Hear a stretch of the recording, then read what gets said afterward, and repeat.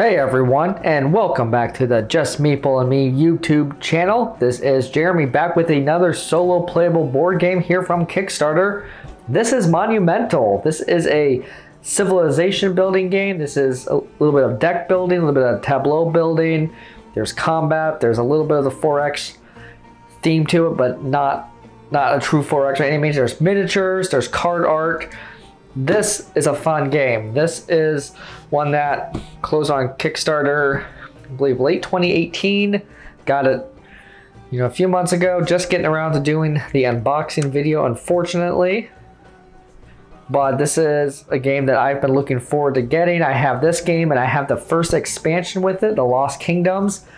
Monumental should be returning to Kickstarter soon here, depending on when I get this video posted.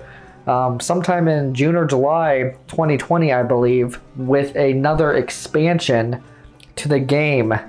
Monumental has asymmetrical factions or civilizations that you can play with. You have the Egyptians, you have Greece, you have, I think it's the Aztecs and a few others in here, and they each have kind of their own special powers and abilities to create that asymmetry.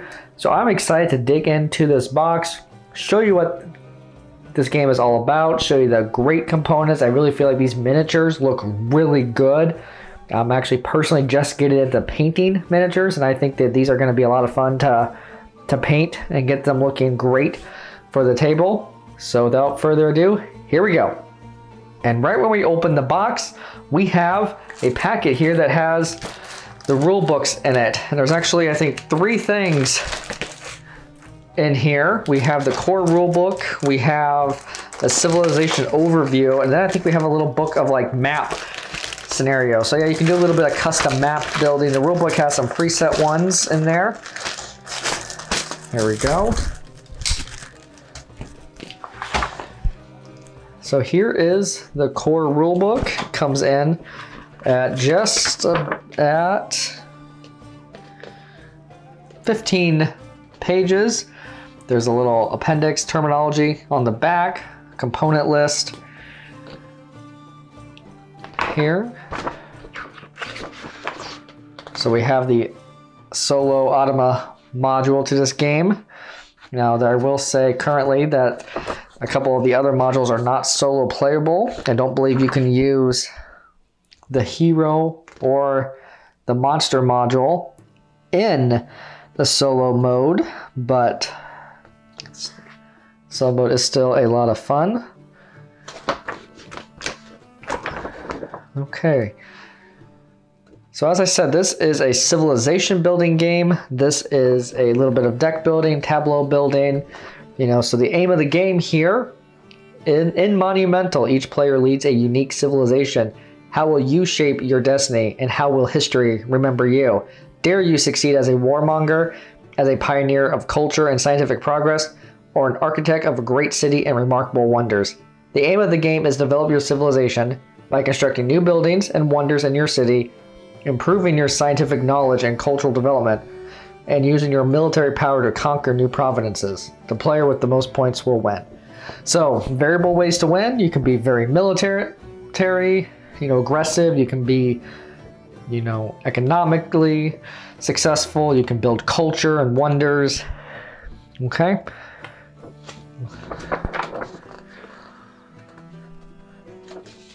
So this is right here. This is one of the cool mechanics that kind of drew me to this game, because this is part of the deck and tableau building. So you build your city powers in this 3x3 grid here, and then when you want to activate these cards, you tap them, and you actually activate one row going down and one row going across. So where you place your cards can be important, because if you want certain cards to maybe interact with each other, you have to make sure you're going to be tapping them so they will trigger in the same turn. So I think that adds a little bit of fun to the game and how that works. And also, I believe with this game, that when you gain a card, you can put it on top of your deck. So again, you can think about how these combos and kind of planning ahead on your turns. So you have cards in this game, you have these map tiles, these tokens are in the base game. I have the game with miniatures. So the rule book's pretty straightforward here.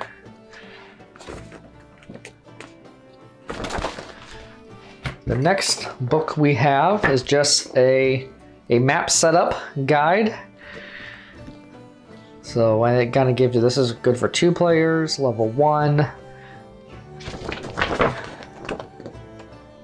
This would be 2 players, level 2. So there's a, and then this is a 3-player map. You can see they start to get more and more complex, more tiles are added. This is the 4-player maps here. And then in the main rulebook, there were guides for creating your own map. You can see there's different, you know, mountains and forest greeneries. You have little capital cities, so different terrain types in this game. And then here is the civilization manual, which looks like the top of the Egyptian pyramid when you look at it. So you can see, you know, Egyptian pyramid had that gold top and then the symmetrical faces going down. So that's cool. Looks good there. But so we have Egypt, Japan, Denmark, China, and Greece in the core box. A couple of the special things Egypt can do is Egypt starts the game with the Pharaoh's Barge. This military card provides 1 military when activated, but when archived, it also allows you to complete a wonder section regardless of its cost. So that could be in handy. Japan has the Samurai School. It is the starting building of civilization. It gives an additional 2 military if you spend 1 gold, but only against barbarians. But this is a powerful card in the first part of the game because you'll be able to conquer more regions before your opponent.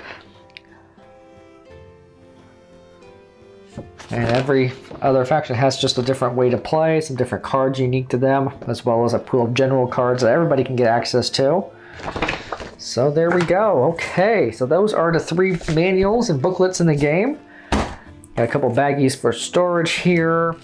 You know, we have a bag of general cubes and markers. We have a bag of bases. We have large bases. And we have small standardized bases. And then I'll show you that reason in a minute. But the first thing I want to do is pull this top tray out and show you these miniatures. Now these miniatures are for the hero and monster module. These are all the heroes. These are all the monsters. And these heroes were mostly from stretch goals. But you have, you know, a hero like Tesla. You can kind of see his electricity pack going on there. You have Shakespeare in the famous To Be or Not to Be pose with the skull. We have Joan of Arc here, waving her flag.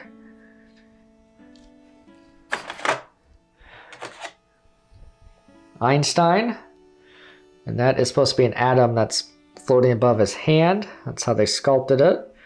Got his lab coat on. Okay, and I believe this one over here is going to be Alexander the Great, I believe.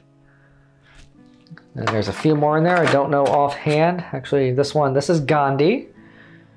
Let's see if we can get that to focus a little bit better. And each one of these has a card. If you control them or you gain access to them, you know, they have special powers. They can help build your culture, your military, etc. You know, then we have these miniatures of the monsters, and these are monsters from lore. Obviously, these guys never really existed on the Earth, but that looks really cool. And we have to fight them. We have, looks like a minotaur-like creature. We have like a griffin. Yeah, and this is what I'm like. I'm actually really excited to paint these. This is not a painting channel. I'm just getting to the hobby, but I just think that all these individual feathers, this is going to be a challenge, but it's going to be a lot of fun and a lot of potential here. I think they did a really good job with these miniatures. And this is a massive, massive miniature here. You can kind of see the difference between Sir Alexander the Great and whatever this. Oh, this is Genghis Khan, I believe. But massive miniature, high detail. We got this Warhawk, Battle Horse, stallion looking great. You can kind of see that looks like a Hun, Attila, or maybe it's Attila Hun. You know, I don't know. I'll have to review the stretch goals, but regardless, big model, one of the bigger scale models in the game. That's great. So those all on top here, all these models, those are all optional. And as I said, I don't believe in the solo game currently. We can use those, but they are still there. They still look great. So we're gonna move to the underneath trays here. Okay, and now we have some things to punch. All these tokens. These are gonna represent your culture, your resources, money. Let me open these up here quick. Okay, so yeah, we have like a calendar, scoring tracker. It's two-sided. You know, we have different tokens there. We have, these are, looks like the different wonders that we can build. You know, Stonehenge, the famous Hanging Gardens, the Great Wall, Colossus of Rhodes. You know, all of these are currently in existence or were in existence at some point.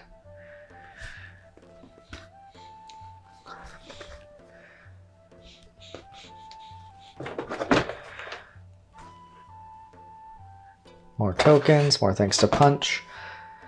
Okay. All right, next is the miniatures that we can use for sure in solo mode. These are your civilization faction miniatures here. And I will take the lid off in a second, but the large bases that we saw, you know, previously in the video, these large bases, these go for like your hero or your, I think they're maybe called explorers. These represent kind of the leader of the civilization. And then your smaller bases are going to be for the rest of you here. So let's open these up here. Okay, I have the lid off and we're just going to take a look at some of these. So this is the first explorer or leader mini. I believe this is for Japan.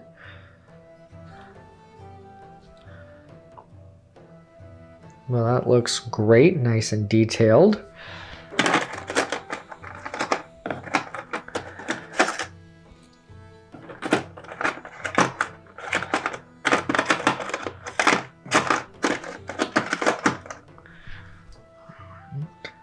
This is the next one here. And I'm not sure where she would be from. Maybe Denmark? We got quiver, arrows, longsword. A lot of detail work here. Again, I think going to be a lot of fun to paint. These are definitely packed in here a certain way. There we go. So this looks to be maybe Greece. Got like a dragon head chopped off. This is from the cover. So he's wearing, looks like a lion's mane over his face.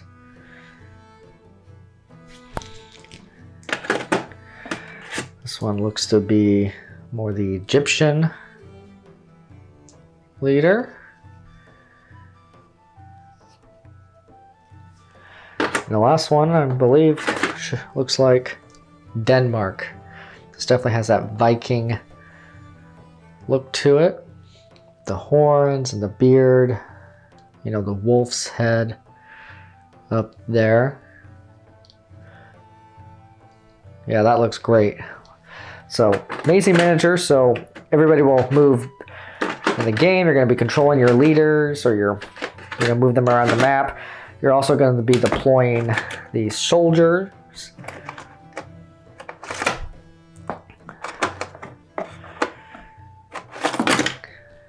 Here.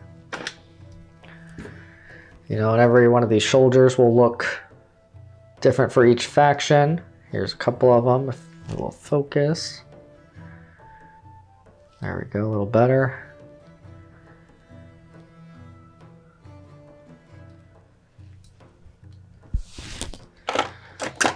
These are, looks like to be the Greek hoplites.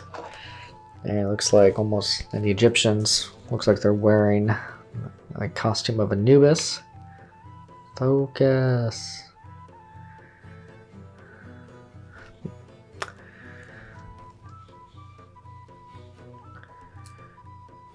So great detail work on these miniatures. And the last one here for the civilization.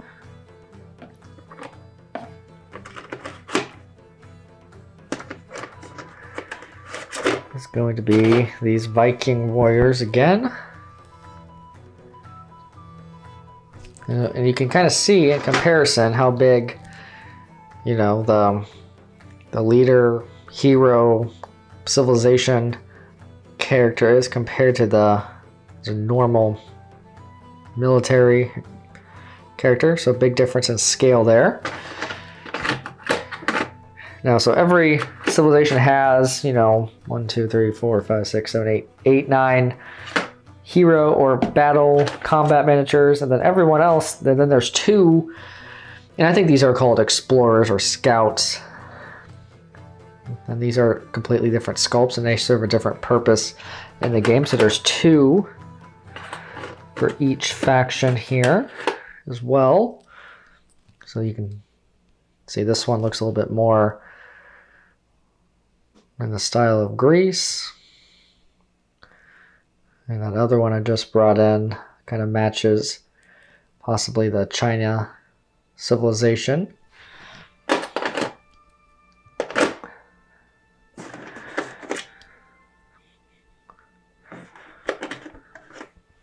Well, then this would be the Egyptian sculpt and kind of the Viking Denmark sculpt.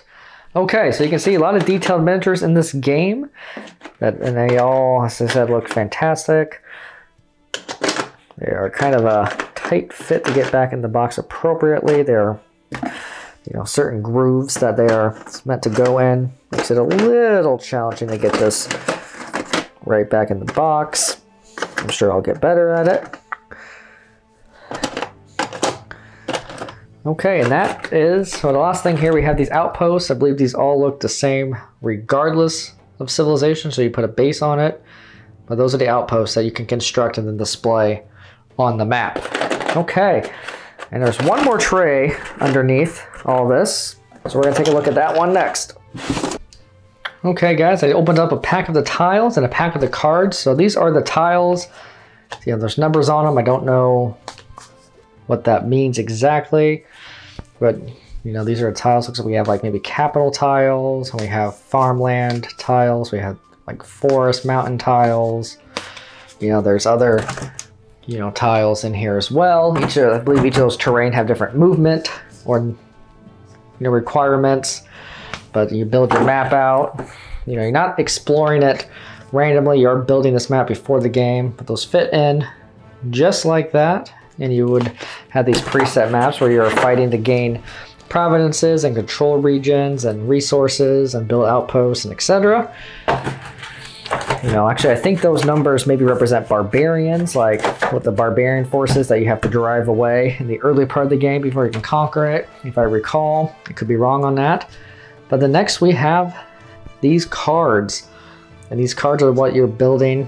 You know, there's a common market, you can draft or purchase them, and then you can, you know, deploy them to your tableau and then tap them in that manner we discussed to activate some of their powers. And that when you tap them, it can be, you know, gain 2 military strength, gain a gold. You know, each one of these looks like there's a resource here, then an action there. You know, there's buildings, maybe they give you resources, victory points, laboratories. You know, these are things that everybody should be able to build. But some great looking artwork. You know, Samurai School, this is one of the ones that is unique. So only Japan will have this card, and they will build it first. You know, there's market, so there's, you know, the Hoplite grounds, looks like that's going to be for Greece. And this one is gain 1 military for each fort and archer range you activated this turn. There's that Pharaoh's Barge that we read about. So, a lot of variety here, looks like.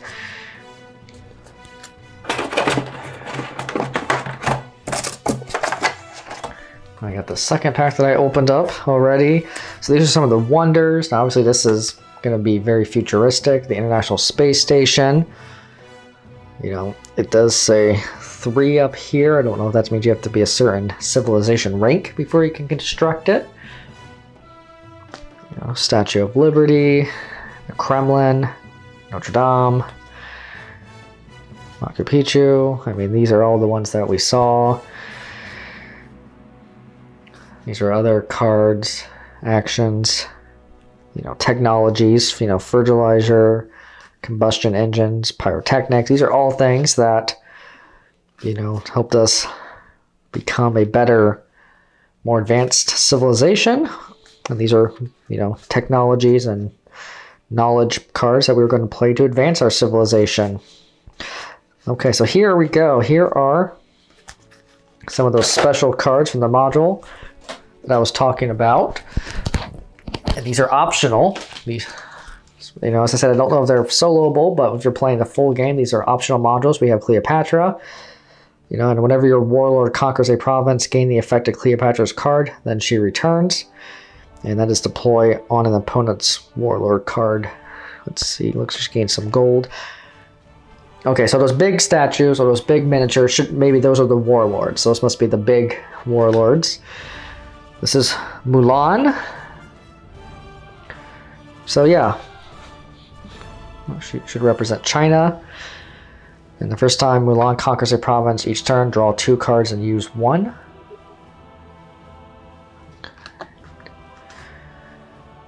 There's Gandhi. You know, Einstein said that he was in his, I know if the light I'm using can't see, but he has a ball of light here.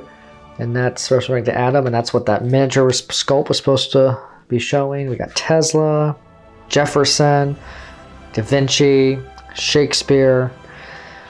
Yeah, I was Genghis Khan. There we go. I was right the first time. Not Attila Han, Genghis Khan. And he immediately will destroy one of your opponent's soldier or warlord from each adjacent province, and he returns at the end of your turn. Sounds very powerful. Joan of Arc, King Arthur, Alexander the Great, Imhotep. So those are the hero module cards. We have more. Oh yeah, so there are ranking cards in here. This is level 3, so those are the, looks like dividers when we'll advancing our civilization. So okay, those look great there. There's a couple more packs. These are the monster cards. Let me just open these up here quick.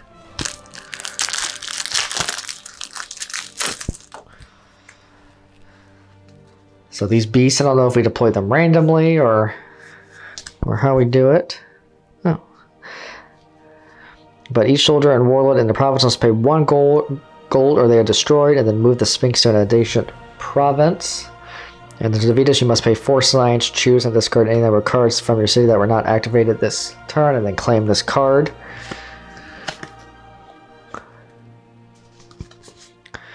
There is the Kraken under there. Looks like we have a Magua. Minotaur. And so when he is attacking, each player must destroy 1 soldier from a non-capital province. And then to defeat him, pay 2 science, 2 military, and 2 production. Gain the effect of a barbarian token you have previously gained. And then discard it, claim this card. So that is, you know, the monster module, which can add some different variability to the game. And then we just have one more set here of action cards. And again, this is more of the libraries and other cards and forts.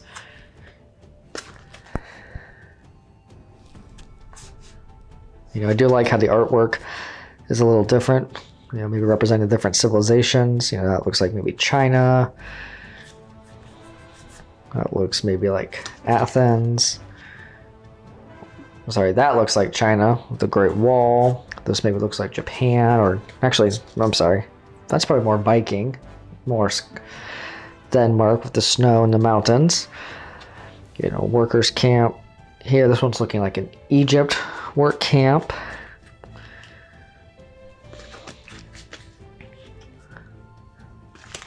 Awesome.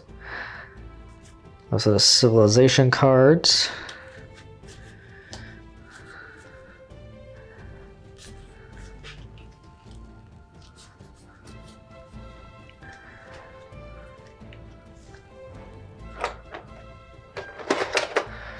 So, yep, just going back to this miniature here that I was unclear about before, unsure about. This looks to be Mulan. It looks to match her card. We have the sword, we have the sickle, we have the quiver in the back. So yes, your warlord, if you play China, is the legendary Mulan. Okay. Well, that is everything from the core box. See, there's well over, I think, 200 or 100 cards in this game. You know, I said there's variable modules, you can build your own maps, there's asymmetrical civilizations, it is deck building, it is, you know, asymmetrical powers, tableau building. So I think there's going to be a lot of replayability and strategic depth in this game.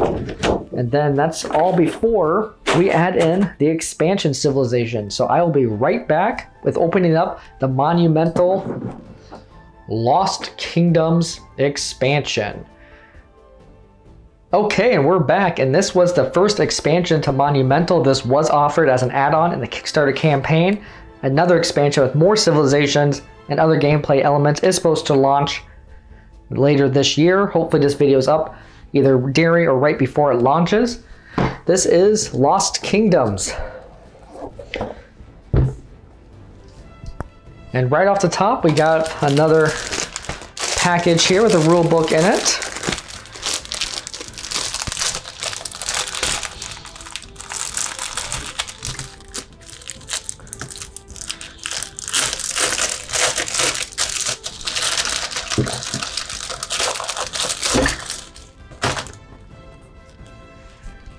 So first we have some things to punch. It looks like we have New Wonders, Panama Canal, Golden Gate Bridge, Tenochtitlan, the Red Fort, the Walls of Atlantis, a few more tokens.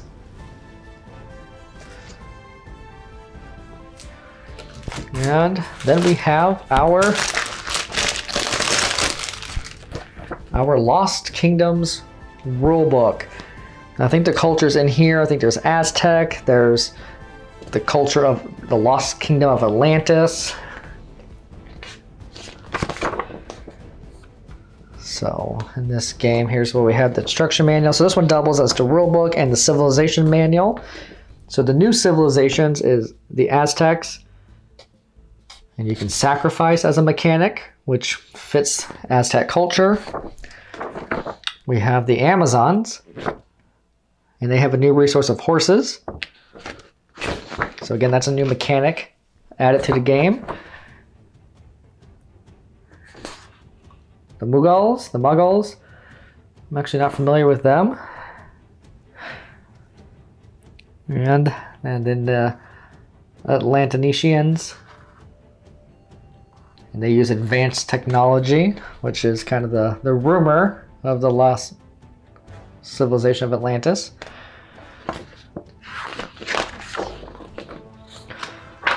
So then here is kind of the historical over in gameplay context of each civilization. So again, the Aztecs, the Amazons,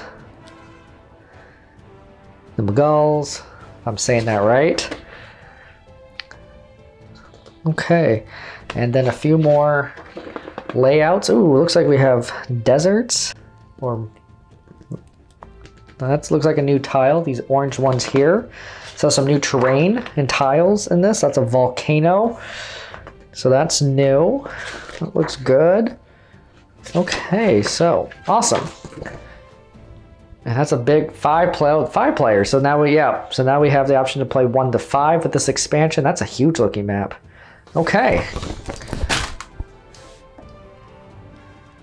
Next, here we have the new miniatures.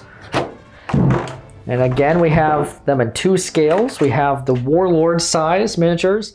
And I'm going to admit right here, this is the one I'm looking forward to painting the most. If and when I get around to it. You know, this headdress here, you know, detailed feather work with the colors you could do. You know, everything about this miniature looks great, looks detailed, good size, as I said. You know, this one next to it, this is like the standard 28 millimeters. This one's got to be pushing 50 or close to it. Okay, but this is, I'm gonna go with maybe the Aztec Warlord, be my guess.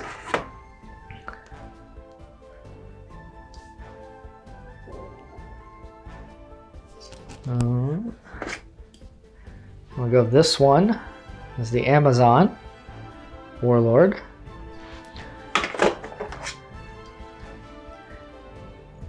This one looks like then to be the Kingdom of Atlantis Warlord with the trident. And that leaves the Mughals Warlord. So there we go. So now we have 8 civilizations we can play. And then we have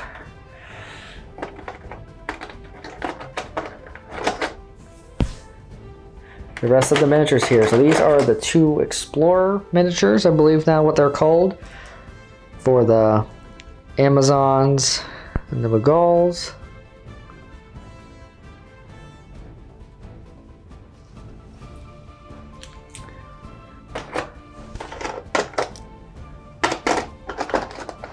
And then we have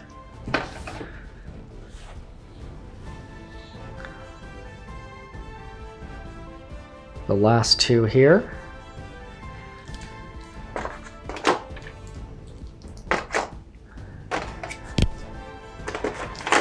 And then these are the warrior sculpts. So each one is very detailed, each one is very unique.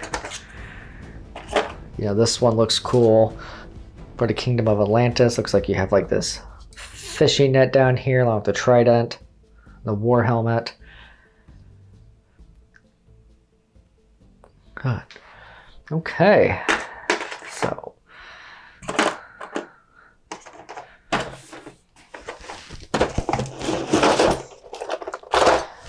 Okay, then right underneath that we have the new decks of cards. You know, again, probably close to 70 to 100 cards in this box. You know, utilizing new technologies, new gameplay elements. We have the new colored bases, a couple new markers, and then the new stack of tiles. Okay, guys, well, this has been Monumental, an unboxing video. You know, this, if you like games that feature civilization building, deck building, tableau building, variable faction powers, and maybe Monumental is for you. So the new Kickstarter should be returning soon, but this game has a lot of great miniatures to it, and I think it has some great gameplay elements, guys. So until next time, it will be just Meeple and me.